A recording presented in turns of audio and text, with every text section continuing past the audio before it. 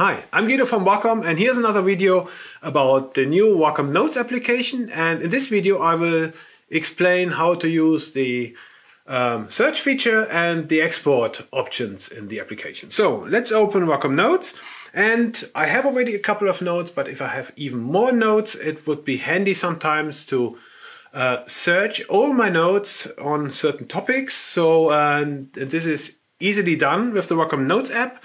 Here in the upper right area, I have a window. It's called Search in Handwriting. And if I click in here, I can enter handwritten search words. For example, I'm looking for London here. The handwriting recognition sees, okay, here is London. And if I click now on the Enter button, it searches all my different notes and highlights all the notes which contains London.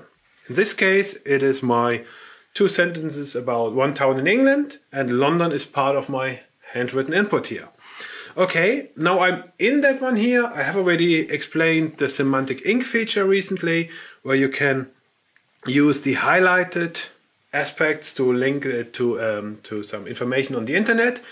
But what I want to show you here is the export feature. So we had already explained how to use the handwriting recognition, but there's also a direct export button here where you have different options as well. So you can directly export your notes into a Word document, also doing handwriting recognition at the same time using the ink to text feature.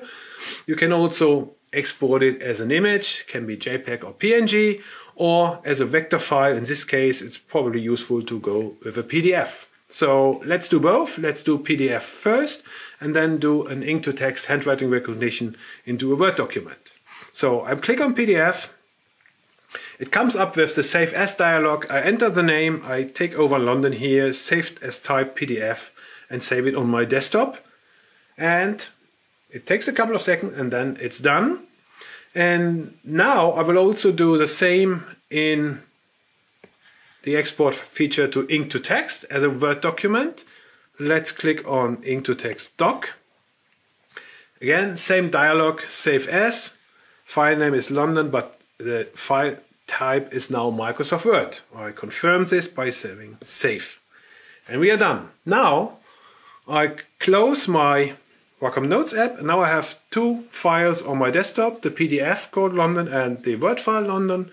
Double click on the London Word file, opens my Word application, and here you can see it has been converted from my handwriting into editable text, which I can now continue working on in my Word document. Quite neat.